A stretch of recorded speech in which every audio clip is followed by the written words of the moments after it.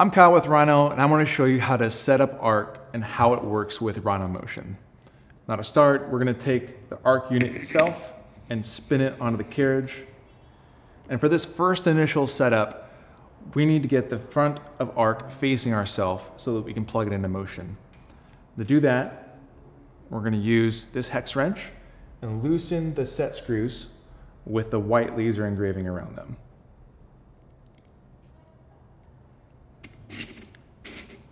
And we're just going to spin it so that the screen and the icons are facing you and tighten them back up. Now, you only have to do this on initial setup. Now, every time you take Arc off your slider and put it back on, it'll spin to exactly the same spot. Most of our customers don't even take off Motion or Arc after they get it onto their slider.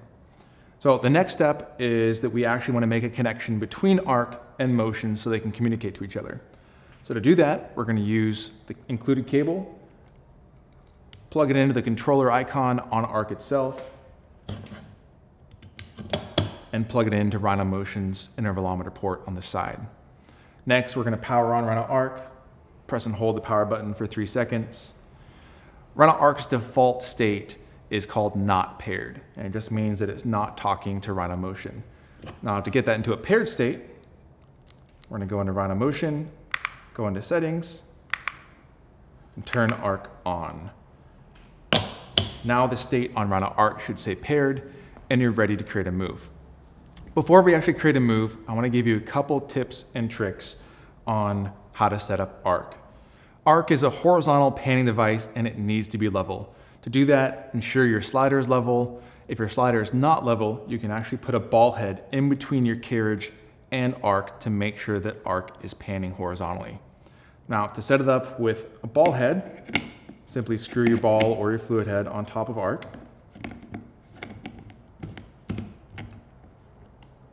Now when I'm tightening this down, you want to make sure to hold on to the top plate. Again, this ensures that we don't put undue stress on the gearing inside of Rhino Arc. We'll attach our camera. Now we're ready to shoot and set up a move. To set up an Arc move, we're going to go into live motion, turn wheel the slide, and calibrate our slider. And once we get into the actual setup screen, it's going to ask us to turn the wheel to point the camera. Now there are 3 different types of moves we can set up here.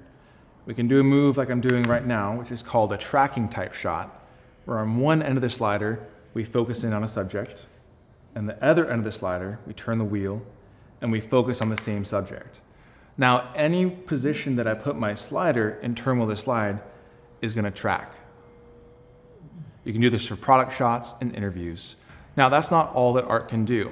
For a time lapse, you can set up a sweeping shot. Instead of tracking, we can do a panorama, where we start at the left side of our frame. Then at the end of our frame, we're going to point the camera all the way to the other side. So now it's going to sweep in the frame instead of track on a certain shot.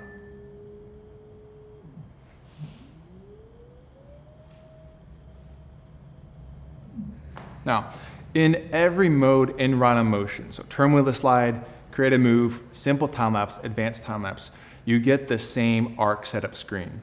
So you create a move with Arc, and then you choose how you want the linear motion to map it. If you have any other questions about Rhino Arc or how to set it up, please email support@rhinocg.com. Thanks for watching.